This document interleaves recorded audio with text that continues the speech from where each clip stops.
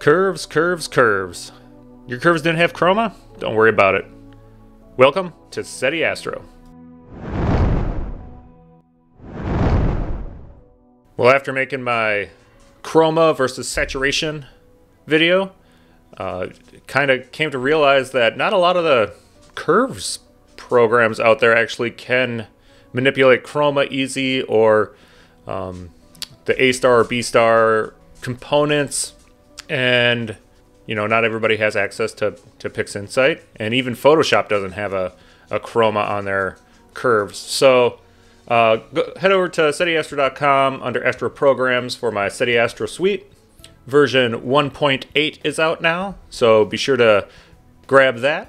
And let's go ahead and pull it up. Now you'll see a Curves Utility tab. It'll be right next to Statistical Stretch. And this is a fully functioning curves tool. I have a lot of options I put in here. So you could do the standard brightness, which I think everybody's familiar with using curves. You can manipulate the R, G, or B channels separately. You could manipulate the luminance itself. So this is subtly different than just stretching the brightness of all three of those. You can manipulate the A star and B star components. That's the red, green, or blue, yellow components.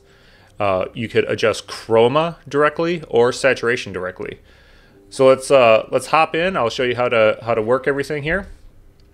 I'm gonna go ahead and just load up an image. For loading images, you should be able to load, you know, PNG, TIFF, FITS, XISF, and it'll show you a preview over here. There are zoom in and out buttons. And then if you notice when you're mousing over the image, there's a readout down here that has the R, G, and B values. So you could see when your mouse is at a certain spot, you could actually read out what those values are.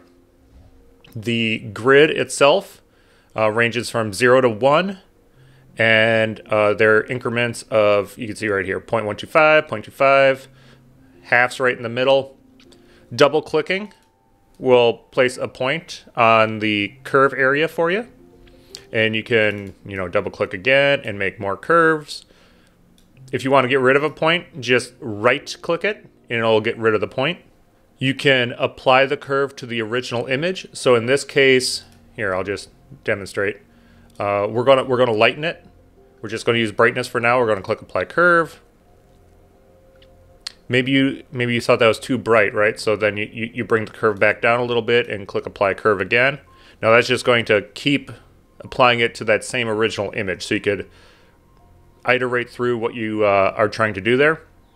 If you want to successively add or stack curves up, then you can switch over to Current. Now it's going to take the image in the preview and use that to apply new curves for it. So, like I just have it on this slightly brighten here. I'm going to apply the curve.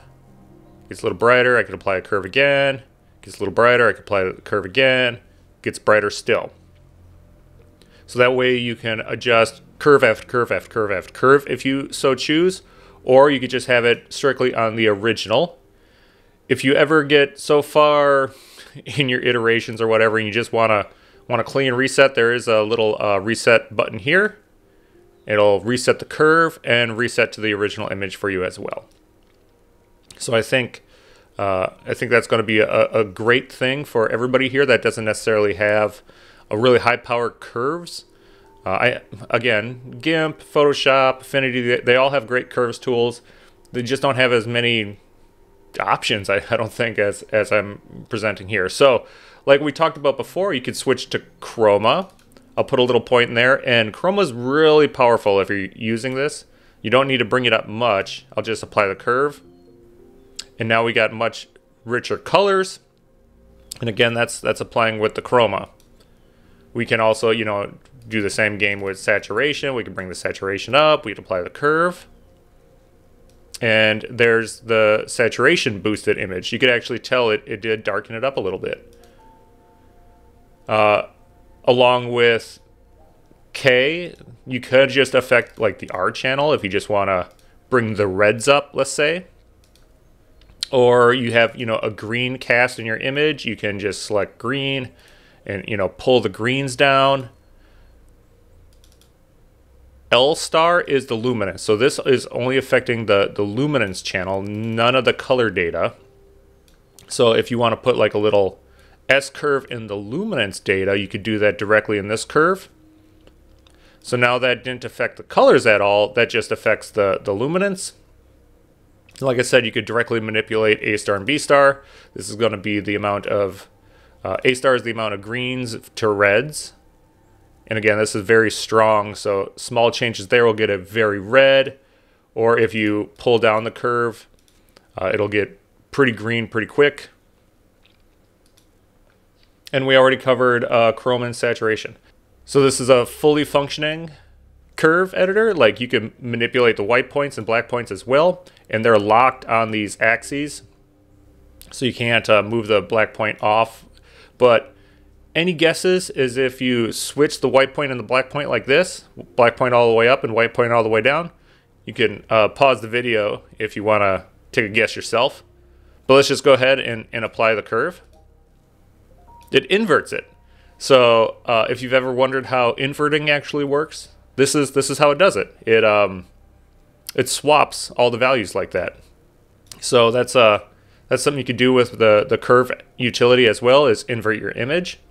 I want to open up another image for all the solar imagers out there.